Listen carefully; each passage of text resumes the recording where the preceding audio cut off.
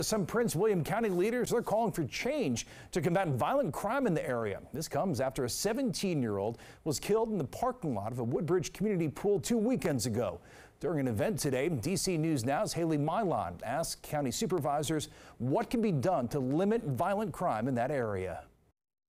Supervisors Yesley Vega and Janine Lawson both called on voters to rebuke progressive prosecution come this fall's election, but they also said that community policing could tamp down on some of the violence that we're seeing and make communities safer.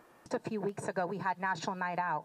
It was absolutely heartbreaking when we hit one of our second to last stops and we saw small children literally running from our officers in uniform because they're afraid, because they think that we, the police, are bad and, I quote, out to get them. Today, Lawson and Vega calling for more police department funding, police community relations, and stiffer penalties for criminals. Year to date, the county's seen 15 homicides. The two backed Commonwealth's attorney candidate Matt Lowry and said the current prosecutor Amy Ashworth's policies are friendly towards criminals, pointing to the August 12th killing of a 17-year-old in Woodbridge. Jordan Sickles, one of the men charged in the incident, pleaded guilty to an unrelated misdemeanor charge that was reduced from a felony back in June.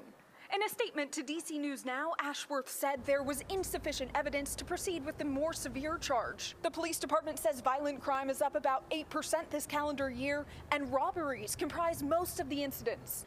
And police say in all of the killings but one, the victim and the perpetrator knew each other. Vega is a former police officer herself, and she says the county must turn towards community policing. With our police department, and we start to, roll up our sleeves, get in there with us, go into the communities, walk with an officer.